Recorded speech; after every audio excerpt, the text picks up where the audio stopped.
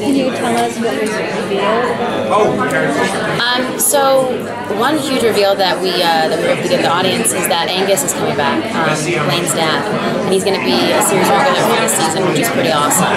We're going to see a lot more of him in season 4. He's kind of become this fanatical, religious zombie leader in Seattle, and so I think that's going to be great stuff for him to work with. He's a super talented guy.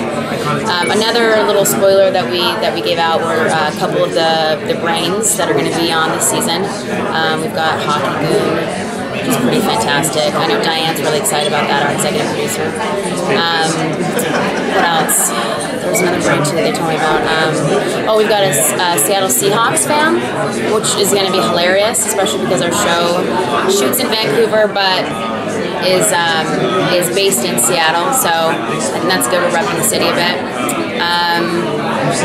There is a possibility for a Ravi and Peyton rekindling. We'll have to see where and when that happens, but that door is not completely shut. There's a couple there. Don't you feel a little bit annoyed as an actress sometimes that you're being ping-ponged between men? You're like, yeah, I'm good, I don't need to be doing this, where her heart's being torn both directions. Well, it's funny because I'm going to have my personal preference, as in what I would want Peyton to be with if she was my friend. And I would be continuing to point her in the direction of Ravi, because I think that relationship is actually really good, even though they've had their ups and downs. And he was with Patty and had that moment of weakness, but they weren't together. They truly were broken up. And guys make stupid choices, and so do we as women. So I think at the end of the day, being able to forgive someone for their mistakes is a great.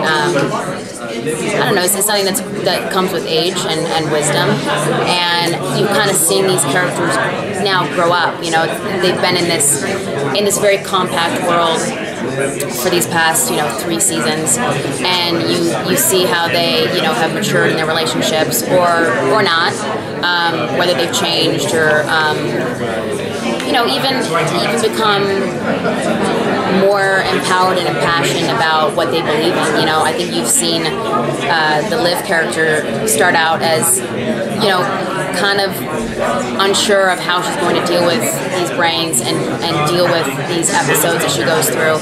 And then, as the storyline progresses, you see her handle them better and better. And even though, she's like, oh, what brain is it going to do this week? She's prepared and ready to take on that person's characteristics and personality. And she's doing it for the better good of the zombies out there that need help. And the people that need their crime solved, that would be unsolved murders if it wasn't for her ability to see into their lives. Yeah, of all the characters, your character seems to have risen the highest in her occupation over the last few seasons. She's jumped some serious ladders at that stage in her career, and you kind of see her now juggling the role of being right hand to the mayor, but also as a prosecutor now. She was just an assistant DA, and she's now kind of forced into this position because so many people have left and scattered throughout the U.S. and away from Seattle because of these walls being built up around the city to kind of quarantine and trap out all the zombies inside. It kind of leaves her in this crisis of somebody needs to prosecute these zombie versus human murders, and you're kind of the only one around, so the job's yours now. Okay. Wait, let's do one more question. Yeah. Are we going to see more, maybe zombie on zombie or zombie on human crimes now?